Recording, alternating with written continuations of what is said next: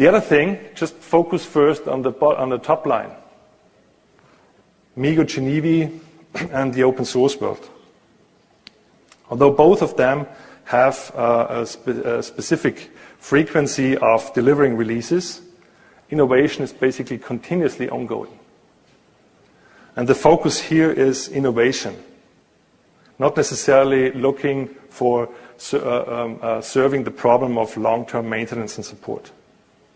So you need to have somebody in the middle, whether it is done by yourself, by your company, so you can roll your own distribution, or you take advantage of commercial distributors, creating exactly such distributions which fulfill these needs with all the activities linked to that. And I mean, when you did once an infotainment system, it's pretty clear that, for example, here, this example, you have a certain version.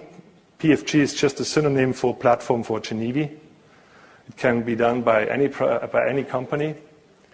You have this version, and you're already providing this for the B sample and for the C sample device. And although the same company will have a new release ahead of the start of production date, many of you will choose just to stay on the old version, not to risk this start of production date. It's very, very, very bad when you deliver a hole in the dashboard with the car. So this means that you need also to take care, not only to focus on the next release, but branch and maintain this old release for a couple of years. So this is a target here, why you need to have some mechanism or some companies providing this, even when you are basing your system on open source technology. This is another picture of just making an upstream again. And the advantage of an OSV who are dealing with not only with one customer, but with many customers.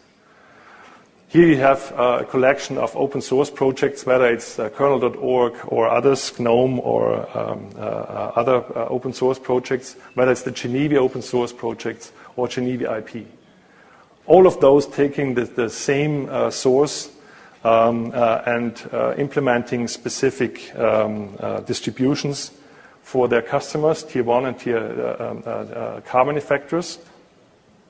And of course, at least my company has the strategy, and this was just discussed in the session before.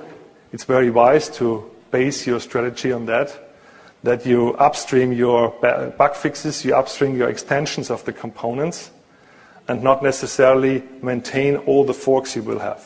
So when you then just remember what this means, when you keep the bug fixes independent from the license stuff, when you keep the bug fixes with you. You are serving several customers, you would need to maintain all the branches.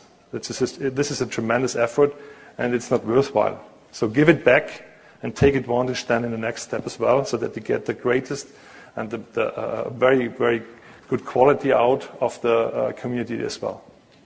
And this is the strategy of my company, and I'm sure of my competitors as well. Other than that, it would not make sense. Submission of code. The GENIVI Alliance, and also then when cooperating with MeeGo, the open source community and projects like MeeGo, IBI, will benefit from these contributions, but it also needs to be maintained.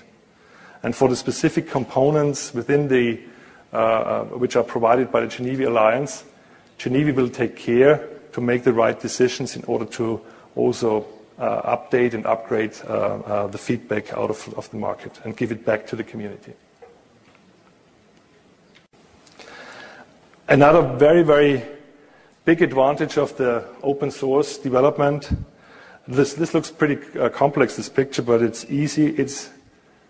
It's not locking into a specific supplier. So just remember the picture of all the companies in the alliance.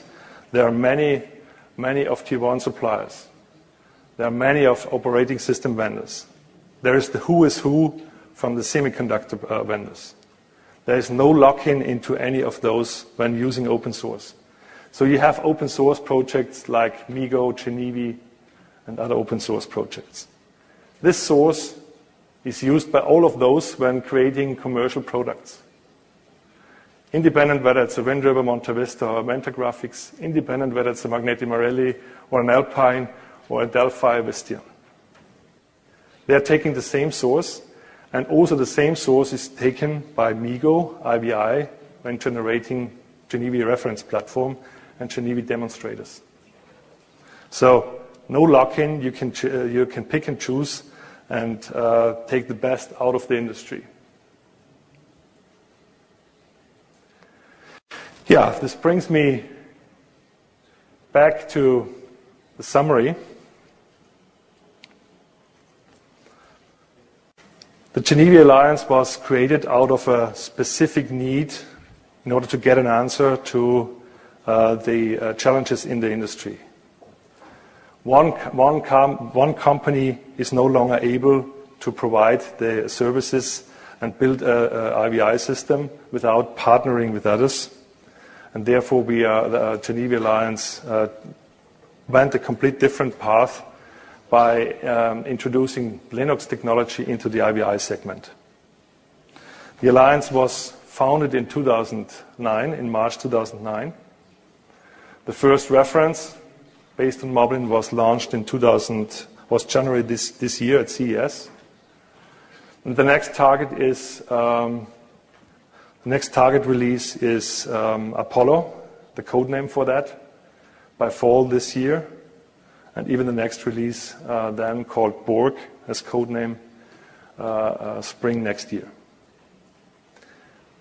It's not based on a single supplier dependency, and with all the advantages of open source, we can for sure provide you a solution where you can take advantage out of open source community, whether you're saving cost, whether you have choices with other companies, whether you have the choice to pick and choose some of the vendors here, or whether you take an open source community and do it by yourself.